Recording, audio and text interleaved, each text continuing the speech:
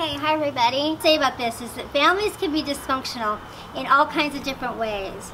And what I recognized was that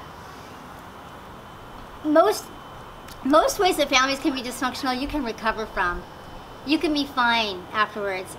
And this includes addictions, this includes, you know, breaking the law, making mistakes, getting arrested.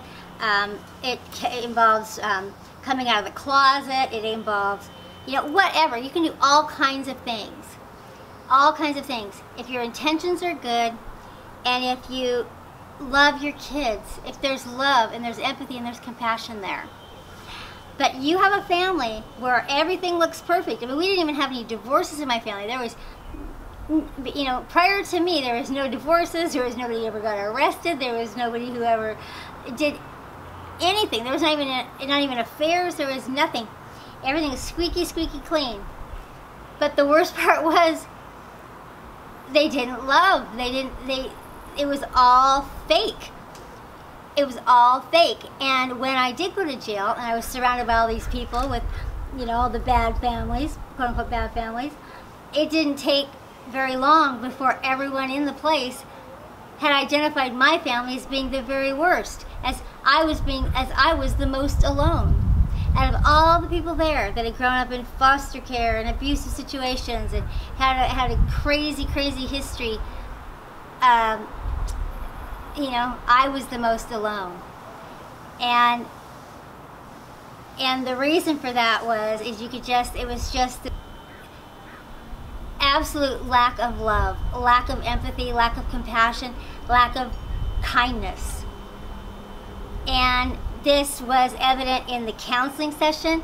My mother and my brother were in a counseling program for families, and the leader of the counselor said, you know, your mother just doesn't get it. She's just mostly concerned with making sure everyone understands that you are the one to blame and that you should be punished. And, you know, they're just so hostile.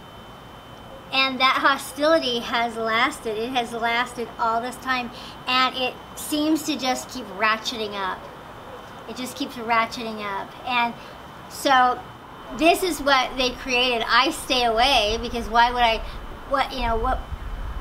the only thing that I would get from being around them would be abused, and it would also give them ammunition to then use against me to do, you know, out of context. And, you know, there'd be no reason at all for me to want to be near them without some sign that they acknowledge what's going on and that they would change. And that's never going to happen. They don't even see the reason why it should. They don't see what they've lost. They have had an enormous loss, and they don't even see it. They can't even appreciate what they had.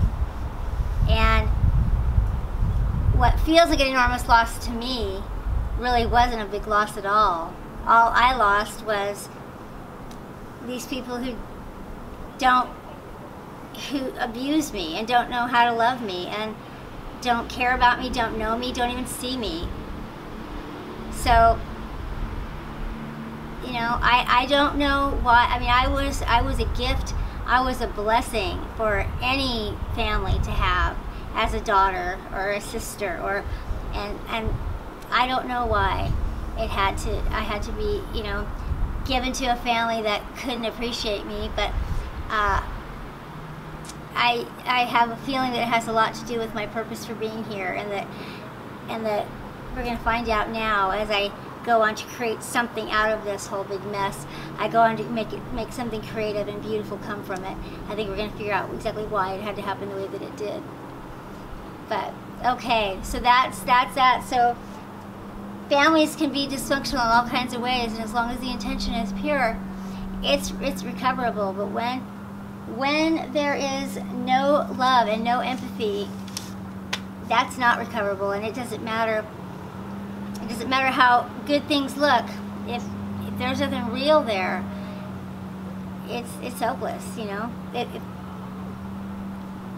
You know, that was a figment of my imagination. It was just an illusion.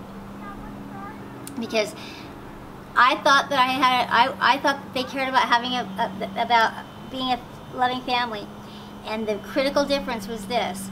Listen carefully. They did not care about being a loving family. They cared about looking like one.